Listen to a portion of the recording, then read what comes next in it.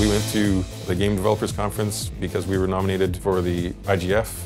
That show was the first time that I realized that people actually knew about our game. And they're like, hey, I know NecroDancer, I played it at PAX, or I played it at Indiecade. So it was neat to see that, you know, all this festival hopping that we've been doing was paying off.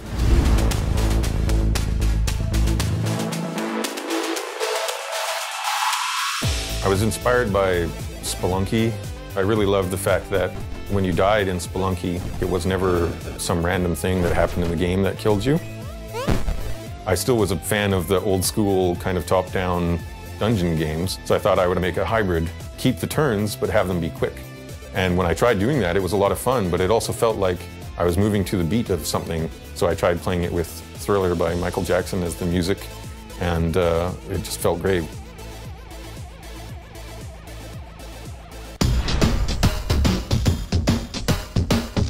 I'm lucky that I live here in Vancouver and there's so many other cool, talented game designers around that I can show my prototypes to and get their feedback.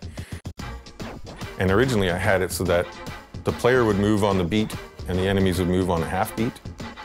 And I did that so that it would be like really predictable, so you could tell like, oh, I go then they do, then I go then they do. Matt Thorson, who made Towerfall, suggested that I should make it so that you and the enemies all move on the beat. That way the whole world feels like it's synchronized to the beat more. He was definitely right, but it was a bit confusing at first. I had to iterate quite a lot to make it obvious that you're moving, but then the enemies are moving like immediately after you. It felt a lot more compelling, like you were really in the music.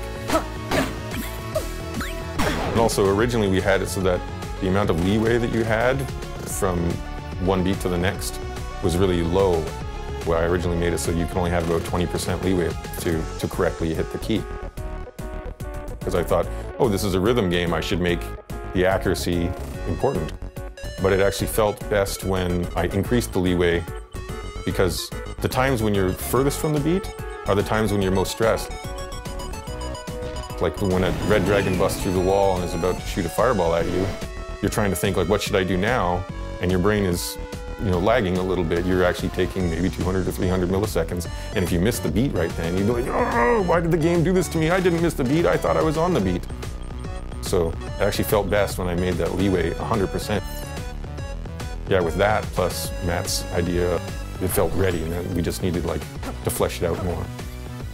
The name NecroDancer just came to me, and so once we had that, it's this guy, the NecroDancer, it's his crypt, so who is he? And why is the protagonist having to move to the beat?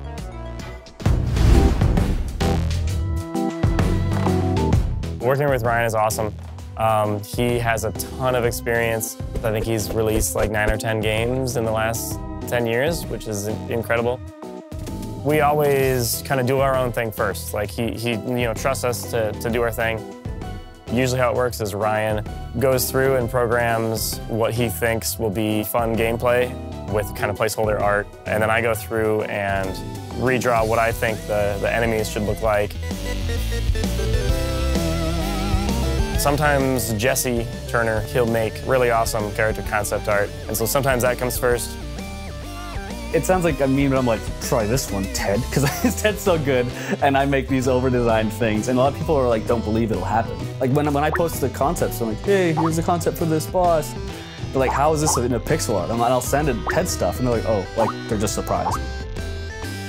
My favorite concept that I made, I think actually is Dead Ringer. He's like this tangle of like a French horn if it was like smashed onto somebody and you just like had to live through it. It was getting pretty grim. I have that problem too, of getting things a little bit too like, but it's still silly, but it's like really kind of dark. Luckily, NecroDancer's theme is kind of silly and kind of weird. All bets are off, right? Because there's a Momo sunglasses on. It's been like easy for me to play in there. One of my friends called it Spook House Rock. I think that's like the best descriptor possible. With a game with music such a core element, it only makes sense that the composer is going to have a little more input. Like the Singer Shopkeeper, we came up with one time when Ryan was over here, we were jamming on the game. I didn't think it would be such a thing. I just thought it would be like a funny thing. A few people would notice. You know, I didn't think someone would make a 10-hour loop of it on YouTube. Yeah, it's kind of cool to see how that's taken off. You know, I had thought from the get-go that like the really endgame stuff would be just super fast, crazy drum and bass stuff. The reality of it is, if it's too fast, it's just not really playable. The enemies and stuff are going to be tougher too. It's definitely a restriction I hadn't really had before. Part of the challenge NecroDancer was trying to learn about all these different genres of dance music and try to just at least touch on them.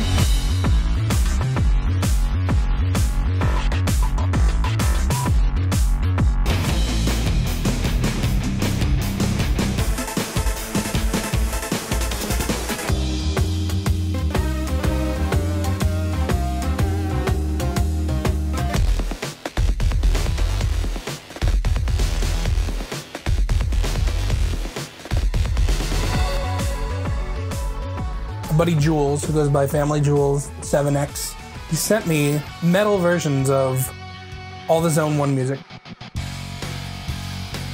Ryan is very open ideas and open-minded, and so we decided Jules would just go through and do metal versions of all the tracks. So when you play as Arya, you're going to be listening to a heavy metal version of the entire game soundtrack. I thought what would complete the trifecta was Alex Esquivel, goes by A-Rival. A-Rival is going to be doing an entire cover album that you'll play through as Melody, so pretty pumped to be having those two guys as part of the game. So I do the majority of the voices for the characters in the game. Of the skeletons and, you know, the of death metal. NecroDancer is kind of particularly challenging because the sound effects are all very short. Normally, it might be like a door opening, which would like, but for NecroDancer, it's got to be percussive. So it's like, and it's not typically what a door sounds like when you open it, but for NecroDancer, it's perfect. King Konga! King Konga went through probably 3-4 iterations before we were happy with the sound. It was an actual monkey, like from a sound effects library for a while. We're like, this isn't nearly intense enough. This isn't gonna rip your face off. So I got on the mic at 2 in the morning one night. I was just so tired. And I'm like, you know what? Just do it. And I just raged like actual King Kong. Yeah, it turned out really well. And Ryan's shocked to see even me, so that's a good sign. I think my favorite thing in NecroDancer audio-wise would be on consecutive hits, Cadence will ramp up her attack sound.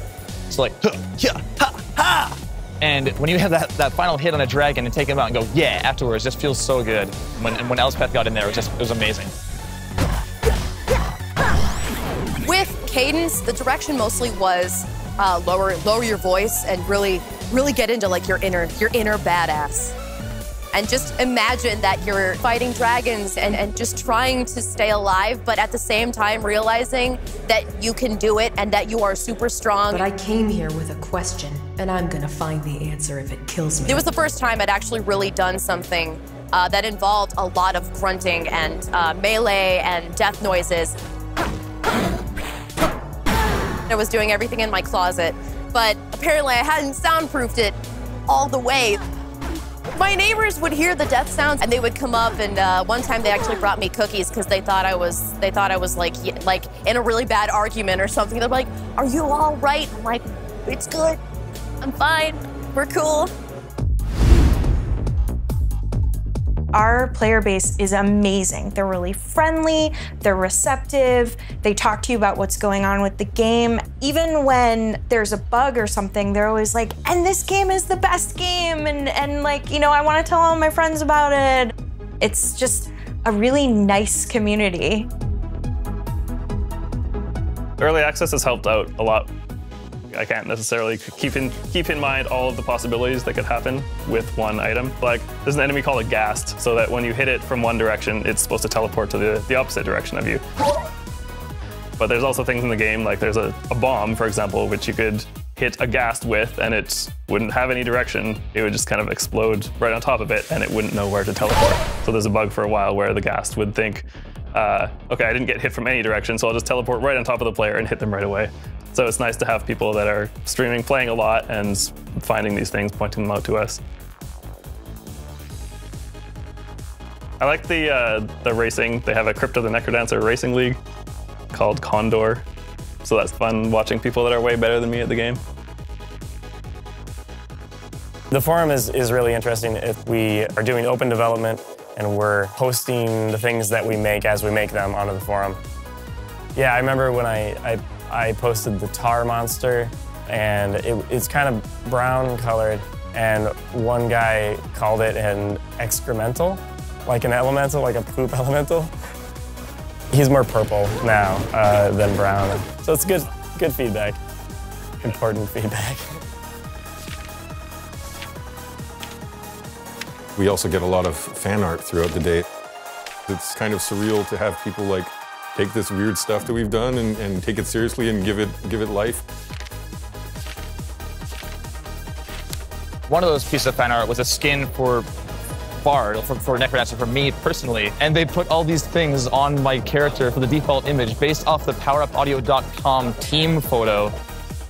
At that moment, that was one of the highlights of my career.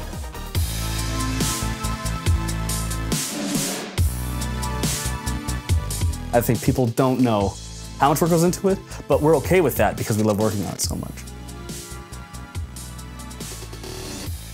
At the time, I didn't really know what I was getting into, and it's just become this amazing, amazing thing, and I'm just so proud to be a part of it.